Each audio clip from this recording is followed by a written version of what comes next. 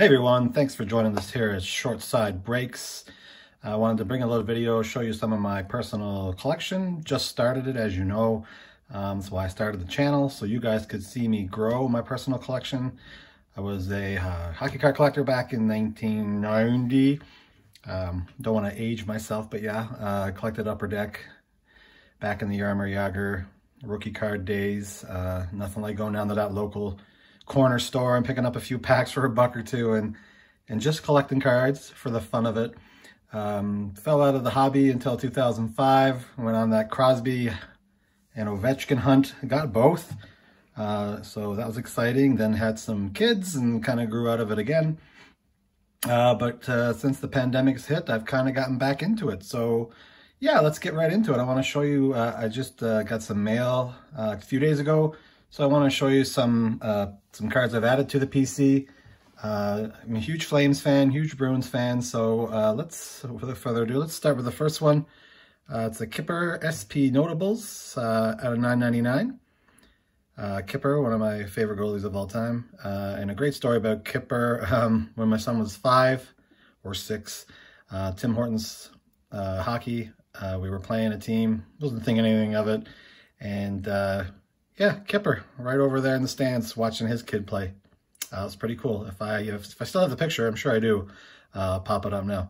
So yeah, there's the first one that I've added to the collection. Second one is another SP Notables, Jerome, at a $9.99. Nice card, Jerome, greatest Flame of all time. Don't have any cool personal stories about Jerome. Wish I did. Third one, SP Extreme out of 25. I think this is one of my favorites that I got from the mail, the eBay auction I won. You know, Lanny, another one of the greatest Flames of all time. Brought us that cup in 1989. Next one, Neon Dion. Little ice cool threads. I like the look of that. Nice jersey patch.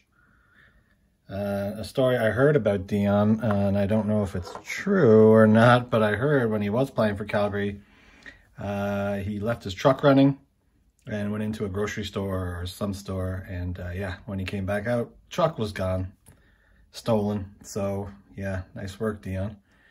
Next up, one of the greatest Flames of all time as well. Doesn't have his number retired, but he's in the Forever Flame program. Not sure why they don't just retire the numbers that they should, and this is one they should. That's number 2, Al McInnes, Winning Materials dual patch.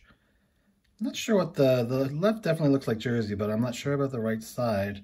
If it was just a different texture part of the jersey. If anybody knows, feel free to comment below. I'm gonna try to do this without knocking anything down. And then the final card I won on that eBay auction, Mr. Alex Tanguay. Loved his time when he was playing with Calgary. Great playmaker. Playing along Jerome. Another dual, not patch, but another dual jersey card. I'm running out of room, so I'll put him over to the right of Kipper where you can't see him. I told you I collected in 05, 06 and was very excited to get Dion's Young Gun. You know, at the time you're like stud defenseman. That Young Gun's going to be worth a lot someday. It's not, but it's still a cool one to hang on to. I did like Dion when he was playing with the Flames, and not so much with the Leafs, but yeah, he was a good defenseman.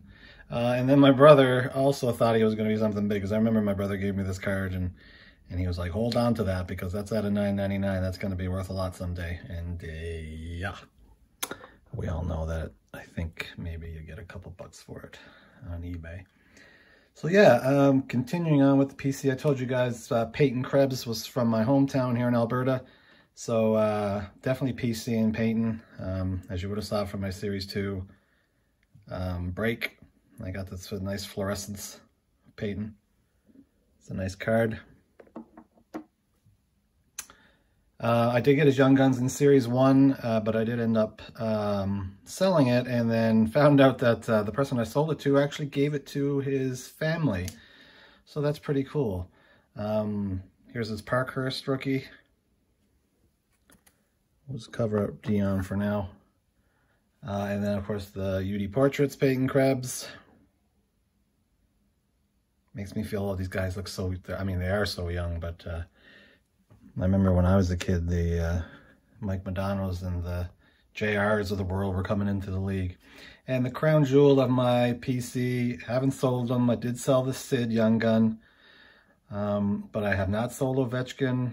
Don't know if I ever will. I want to hang on to him. I want to see if he breaks Gretzky's all-time goal record. Not sure if he's going to do it. He might. He's got a chance. I want to see if he'll do it. Maybe his card price will skyrocket if he does. But yeah, there's the crown jewel of the personal collection. That's Ovi's Young Gun. I collected so much 05, 06 Series 1 and Series 2. And was lucky enough to get Ovechkin's Young Gun early in the Series 2 breaks. But yeah, there you go. That's the very small personal collection right now. Like I say, I started this channel because I enjoy opening cards. I enjoy watching people open cards. So I hope you came along and enjoyed seeing these cards. I'm hoping to open some more boxes, have some more breaks in the future, but it's really hard right now with the prices of the hobby boxes, even the blasters and the tins. It's crazy. I find it very hard to spend that type of money on hockey cards, but I'm hoping I'll find some good deals. I'm hoping I'll find some good eBay auctions that I can show you I've won. But yeah, everybody keep collecting, keep selling, whatever it is that makes you happy in the hobby. Do it, enjoy it. That's it. Feel free to like the video, subscribe below. I'm hoping to have some more content soon. Everybody, have a good weekend. Happy Easter.